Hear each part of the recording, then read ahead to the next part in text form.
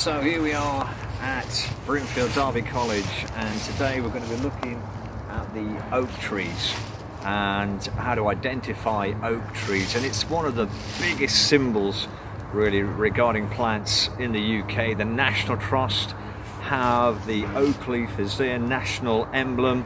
The oak has been used to make great ships that we've had in our country, and crook barns and cathedrals as well, and it's been used in poetry.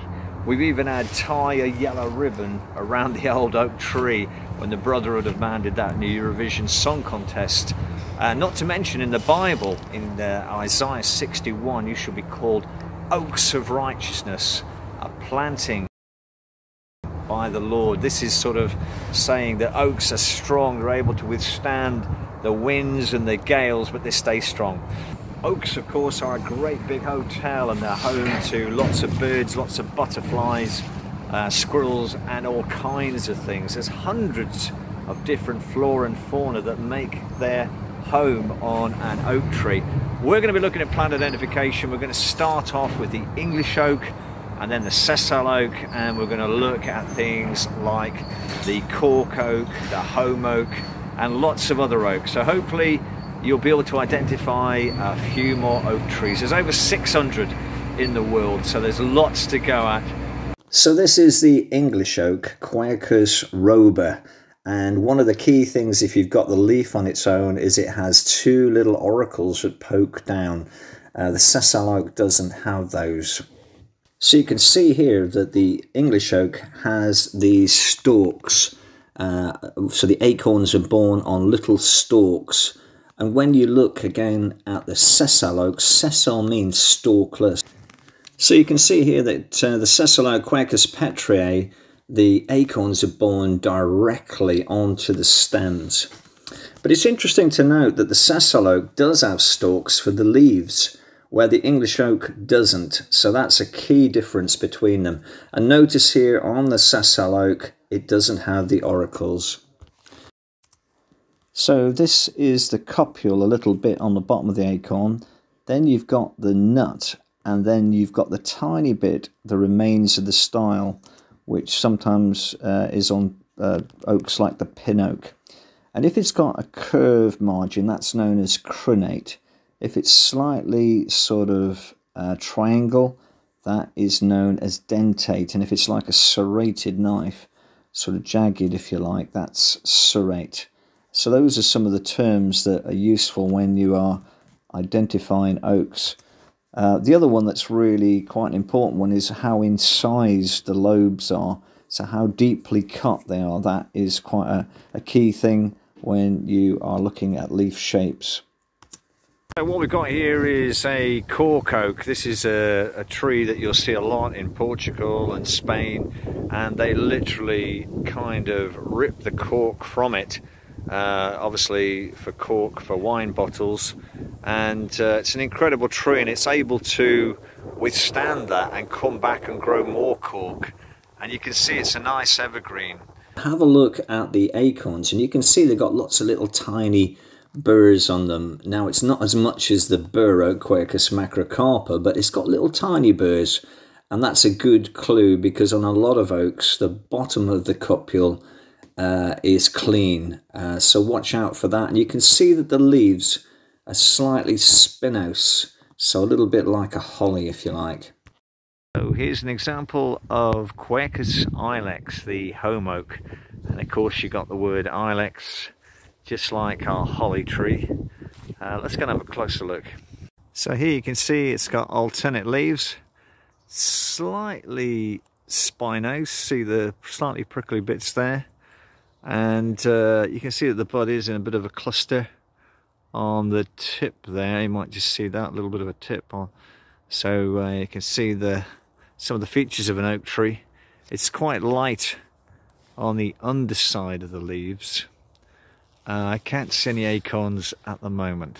So behind me, believe it or not, is one of the oak trees. So this is Quirkus dentata, and so dentata, it's got this slightly sort of, well, it's lobed, it's probably more crenate than dentate in a way, but so it's not, if it was angular, So I'm surprised they haven't called it Quirkus crenator, but it's a lovely plant. So this is Quirkus dentator, and look at the size of the leaves there. Really nice tree.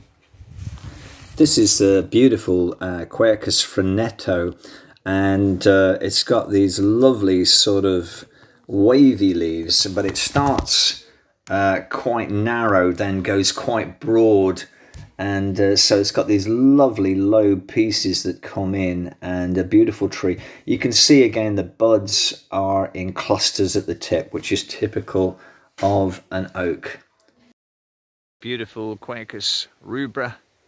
Lovely red oak. Look at those lovely large leaves. The red oak, and you can see that the leaves are slightly incised, and they often go brown, or they may get a reddish colour. However, we're going to have a look at Quaacus coccinea in a little bit, and you can see that that one is really deeply incised. That's one of the differences between the two, and Quaacus coccinea is slightly more spiny as well. This is the turkey oak, and it is beautifully lobed all the way down it, but it has these lovely soft mossy bristles just underneath the buds, and they're quite long, so you can often identify a turkey oak from that. Otherwise it's fairly regularly lobed. The beautiful Quaacus palustris. Palustris means of the marsh, and this has got a fabulous pyramidal form, really good.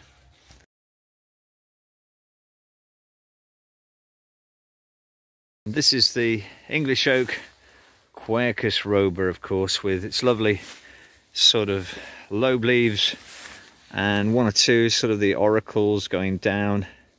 Notice the buds in clusters on the tip. Beautiful tree, and of course we've got this beautiful well-known bark. So this is Quaacus cuensis, named after Kew Gardens. It's one of the evergreen oak. There's quite a few. Quakers Islex is probably the most well-known one, the home oak, but this is Quaacus cuensis. It's got slightly more cut on the leaf on the side. It's a lovely upright oak tree. This is Quaacus robur fastigiata, and it could be a slightly purple form, Petrier. So there's quite a few upright oak trees that we have now, and this is certainly quite a good form. Obviously the one that we know quite well is Costeri, which is a very nice pyramidal form. So this is a really unusual oak. This is Quaacus Petrier, Mespalifolia, so foliage like a medlar, Mespaliscomanica. So Quaacus Petrier, Mespalifolia. So if you've seen a medlar, you'll know it's got this quite broad foliage on it. This is another Quaacus Petrier, but this time it's insicata. So it's got this sort of very sort of mottled sort of pattern to the leaf, almost like a viral kind of pattern. And they're slightly distorted, slightly twisted. It's a really unusual variegation on it. So this is Quaacus robur pedunculiflora. Now peduncle is the stalk which carries the flower on it, so you'd have to see it flowering to see the size of that. But it's quite a light coloured oak, again a very compact oak, so you can see here quite congested. So this is Quaacus garryana, and you see it's got quite kind of smooth lobed lobes on the leaves, quite broad as well. Quite an interesting oak. Another evergreen oak. This is Quaacus macro, large lepis, so quite sort of large leafed on the oak. This has got an interesting name. This is Quaacus Trojona, and it's the Macedonian oak. So Trojan is in the name, Trojana, and again it's a fabulous evergreen form, serrated edge to the leaf. It's the lovely Quaacus glabrescens, and you can see there the acorn is sitting right on the stalk. It's a sessile, no stalk on this one, right on the stem. It's incredible how some oak trees, even though they're hollow, as long as there's a little bit on the outside that's alive, that's the phloem tissue which carries the sap, they can stay alive. So this tree is really hollow, and a lot of the sort of strength on the outside, in the inside, is gone, but yet it's still alive and can thrive and is still pretty strong. So incredible how the trees can just hang on for a long time even though they're hollow.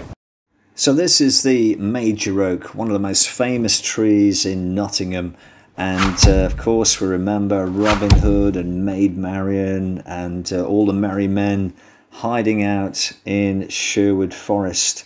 And it's a fantastic tree, and of course there's lots of fantastic stories associated with oaks. This second tree is the Yeldham oak, which goes all the way back to the Doomsday. The major oak, they reckon, is 800 years plus old as well. And there's some beautiful stories of other oaks. Lots of stories. We've got Charles II hid in an oak, in the Boscobel oak, to escape the parliamentarians. And there's a lovely story about a man called Elsherd in southern France who planted acorns. He came to a place, it was very bleak, it was very barren, and the villagers didn't have anything to mend their roots, and he went around for 40 years planting acorns, and it made this beautiful forest, and the village then was able to build their roofs, mend their roofs, and re-establish it.